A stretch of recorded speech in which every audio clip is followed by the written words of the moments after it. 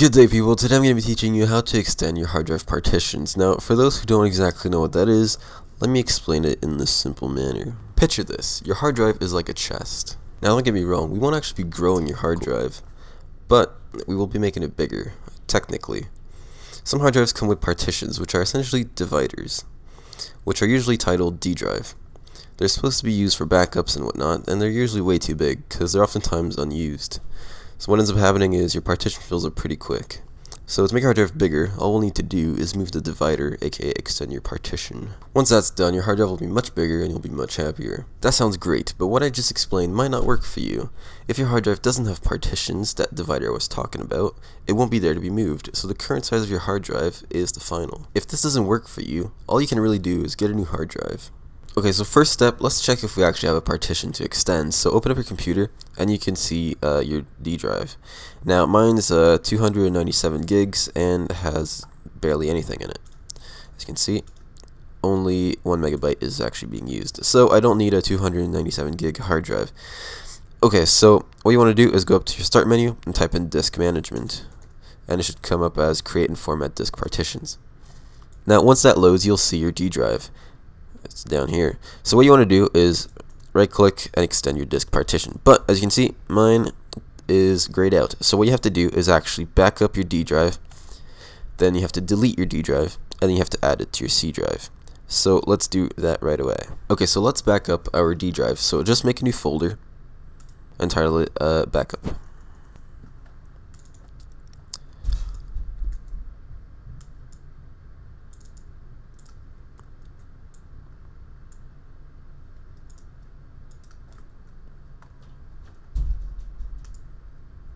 Okay, so now that your D drive is completely backed up and deleted, what you want to do is go back to the disk partition, and what you do now, you right click and you delete volume. Once it's free space, simply right click again and delete partition. Press yes, and now it's unallocated. And now you can see there's no more green box surrounding it, which means it's not protected anymore. And disk management only extends to the right, so you couldn't technically right click and try to extend to the left. So you can't add from this. So right click your hard drive, and now you can see extend volume. It's not grayed out anymore. Click it and simply run the wizard.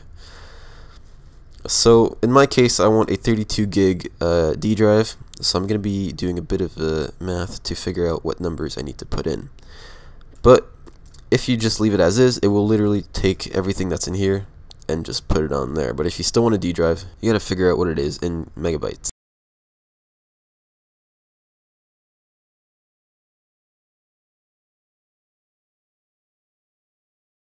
Okay, so now that that's done, we have a 545.55 gig hard drive, and we have a actually almost 32 gigs of unallocated space. So as you can see, we don't have a D drive anymore. So we're gonna make one again. So we're gonna right click it, new simple volume. At this point, press next. That's the amount of space you want, so press next. D drive, and then yeah, that's good. NTFS default new volume. Now you can title it, usually D drives are called data or data recovery or recovery, so I'm just gonna call it how about data. There we go. So now it's gonna be called data:D. Next, finish. So now I have a 32 gig, well, now it's formatting, but you can see it should be there. Yeah, there we go, data:D. And now we have our C drive and our D drive. And that's how you do it. So now my hard drive is no longer like 200 gigs, it's now 545 gigs, which is much better, and I'm much happier. You can't see my smile, but it's there. It is there.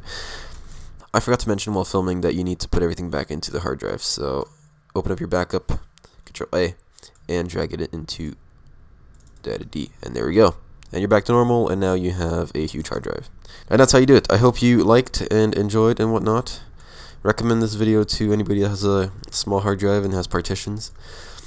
And that's about it. Thank you for watching. Leave a like, comment, and subscribe. As always, have a good day. Until then.